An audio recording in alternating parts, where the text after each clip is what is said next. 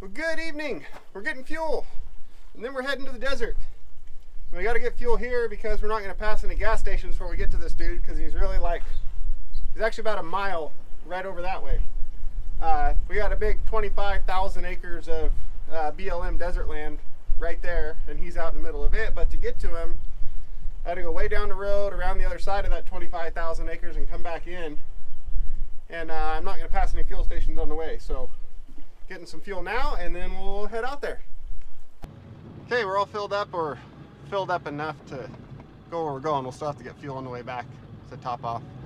I guess what we got is a guy with a Subaru out here in the Mayfield Pond BLM area. Hit a couple rocks and blew out both tires on one side of his car, and he's only got one spare, so it doesn't really do him much good when he blows out two. So we're gonna go out, get him, tow him out of there, hopefully without blowing out any of our own tires, and then get him to Prineville back home, and then we can come back home because it is Friday night, and then we can have pizza and movie night. Oh, dang it. I installed a new gate today. I gotta find a gate opener. It might still be in the Jeep. There we go. I haven't had a gate since we lived here, and I finally got around to this project, so look at that. I feel like a baller now. Wonder if I can soup them up and make them go faster. All right, let's go. My mind, instead of driving all the way around and coming in from the other side, we're gonna go in from the alfalfa side and just go through the desert to get to him. He's closer to the other side, I think, but I don't want to drive all the way around, so I'm probably going to spend way more time and have a way rougher ride to go this way, but it's technically shorter, so it makes me feel better about it. Alright, and it is going to be this rough and bumpy the whole way. Let's go.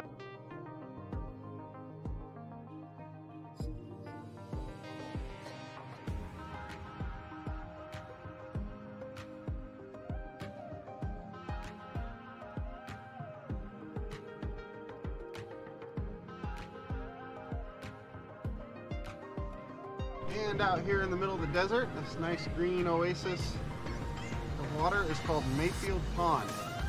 And it would be a super cool thing and a super cool place to come and hang out, except everyone just gets drunk and comes out here and tries to go mud running through it and get stuck and trash it, bonfires and all kinds of other crap. So yeah, that sucks, but ow.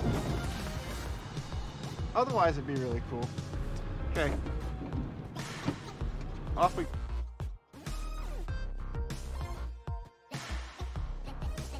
Wondering why you got a flat tire. This is the road.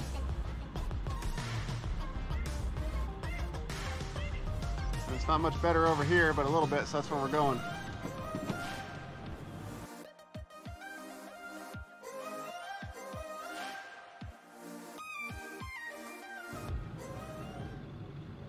Yeah, it is rough out here. Oh man. I'm sure the stabilization on this camera is gonna make it look like a walk in the park, and I'm gonna look like a wuss on here, but trust me, this is not tow truck territory. Which is why no one else would do it, and I'm out here. But that's how it goes. Okay, I gotta say, this guy made it impressively far, because we are way out here and went through some really rocky terrain and still haven't got to him. I see his tracks on the road. Those right there are little Subaru tracks. Well, they're little car tire tracks. We just happen to be a Subaru in this case. Actually, here they are. Those are tracks that should not be out here. Those little street tires don't have the tread. Looks like here he tried to go around all these rocks in the road right here. We're just gonna go over them. So he was trying to avoid the rocks, and he did a good job, because we've gone through some rough stuff and still haven't got him, but he's got to be up here somewhere. I think I see him. Yes, that is a little car way out in the desert where it shouldn't be, but here we are. Okay, there's our car.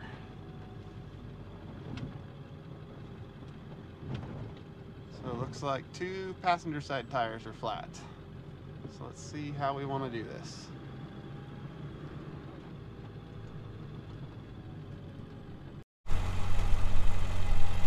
Okay, since the tires are flat, it still runs. We just have them drive into the wheel grids here.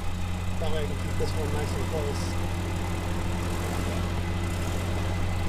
Perfect. So now since this one's flat, this wheel grid's pinched a lot harder and it won't drop down through there, and it'll set up nicer off the crossbar. And then we're going to have to get fancy to get the dollies under the back, but we'll show you that.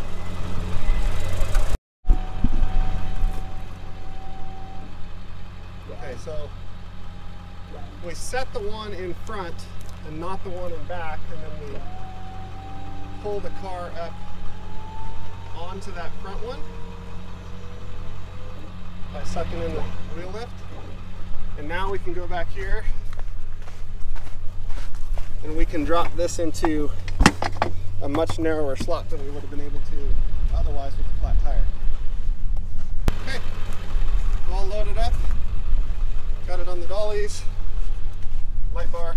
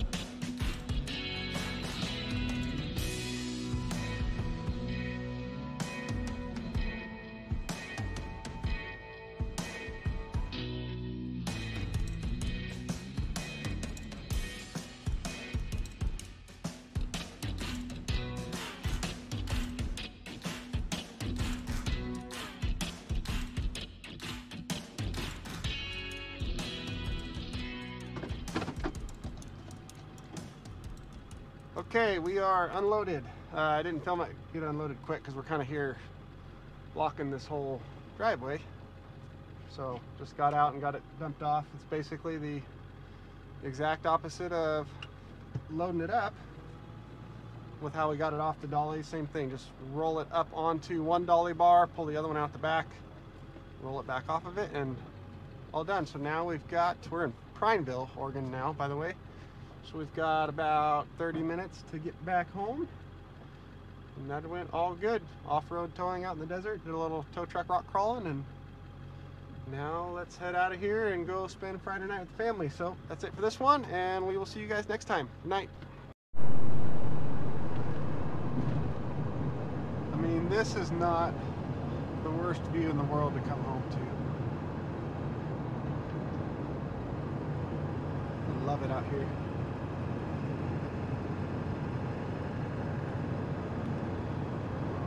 Yeah, I know I said earlier that that was it for this one, but I just had to show you guys that because that's amazing.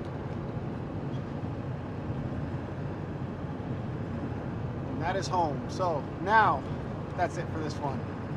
Good night.